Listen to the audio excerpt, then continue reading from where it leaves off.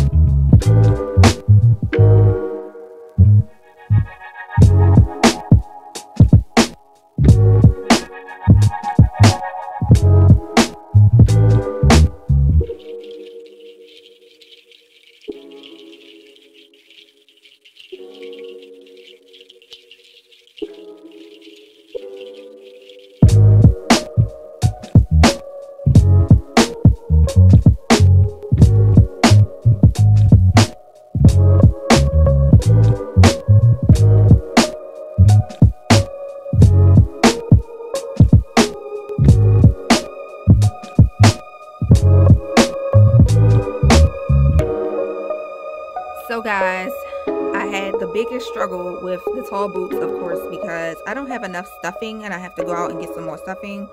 to go inside of these. They are not trying to stand up by themselves, and I might go in and switch the animal print with the black so it can be like, I guess, bold, neutral, bold. Okay. And I don't really like this row, but it's gonna have to do for now. So yeah, it's gonna have to do for now. And I just love these. Love these. They just scream winter time.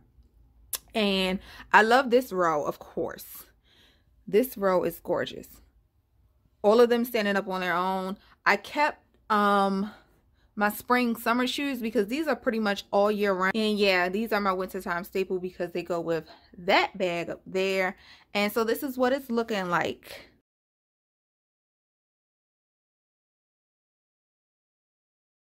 So thank you guys for watching me swap out my summer, spring into my fall, winter shoes. I have to clean up. So basically, what you notice what I did in the video is I took all of the shoes and put them in their boxes. They all don't go in the box that they came in, but they'll go in a box. I literally have like 100 boxes in my closet. And then because when I switch it around, they have to go back in their box. What, like, you know, you have to keep certain shoes protected. You know, not these for instance, but you have to keep certain shoes protected. Like my white shoes, I don't want any scratches or scuffs, you know. So this is like, you know, OD tennis shoe, but for women. Okay, you girls get what I'm saying. But hey, this is what I can come up with. I might need to go shoe shopping. Don't judge me, y'all. But thanks for watching, and I will see you guys in my next video.